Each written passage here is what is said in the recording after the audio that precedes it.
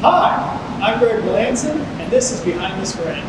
Today, we're going to learn how fire dampers work. Greg, what are you doing up there? I'm looking for fire dampers. What's a fire damper? Great question.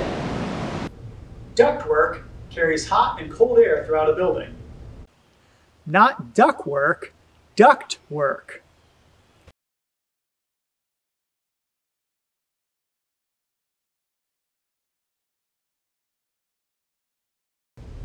But to understand what a fire damper is, we need to understand what a fire wall is.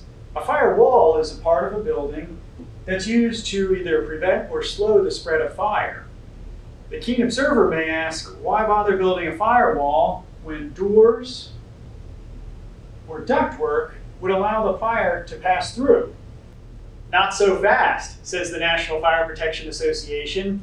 There are requirements for the design of fire doors and fire dampers to prevent the spread of fire throughout the system. And that's the key to where fire dampers are located, at these critical points between the building's HVAC system and firewalls to prevent the spread of fire. Cool, but how do they work? Imagine that you're inside a duct and you see something that looks like the grill on a car or a truck. On a car or truck, the grill always lets air through.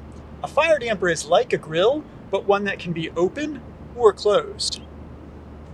When a temperature-sensitive component is exposed to high temperatures from an approaching fire, the fire damper closes. But how? I'd like to say it's the power of a positive attitude, but the real answer is even better. Oftentimes, it's a spring. A mousetrap is a good illustration. The trip plate, representing the sensor of the fire damper, releases the spring, which powers the arm of the trap to snap shut, like closing the grill of the fire damper. The key is to preload the spring by deflecting it and then holding it in place. Now, springs are very patient. They'll wait months, years, even decades before springing into action, closing the grill of the fire damper, and keeping us safe. And that's how fire dampers work. Thanks for watching. Good job, Mr. Quackers. Your agent will be proud.